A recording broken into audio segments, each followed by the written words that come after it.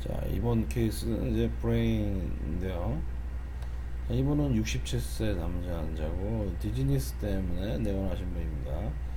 자, 지금 보시는 이미지는 T280 이미지, 액션 이미지고요.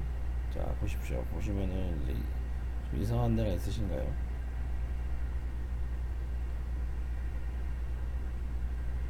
어, 이게 보면은 이제 보시면 여기 잘 보시면 여기 조금 이상합니다. 뭐가 있는 것 같기도 하고 없는 것 같기도 하고 맨 마지막 컷에 살짝 찍혔는데요.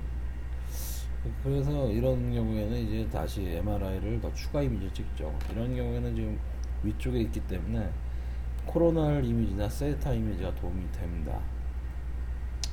그래서 좀 메스가 좀 의심되는 상황이고 해가지고 이넨스에서 찍었습니다. 이넨스에서 자, 이건 이제 T1 웨이티드 이넨스 이미지고 여기 보시면 아주 이넨스가 잘 되는 메스가 보이고 있습니다. 자, 코로나로 찍어봅니다. 코로나를 보시면은 쪽 파리에탈 롭 쪽에 이렇게 메스가 있네요.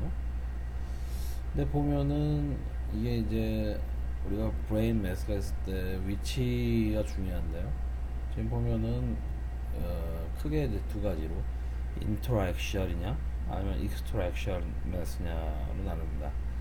인트라액시얼 메스면 이제 브레인 파렌키마 안쪽에 있는 거고 익스트라액시얼 메스면은 이 브레인 파렌키마 바깥쪽에 있는 겁니다.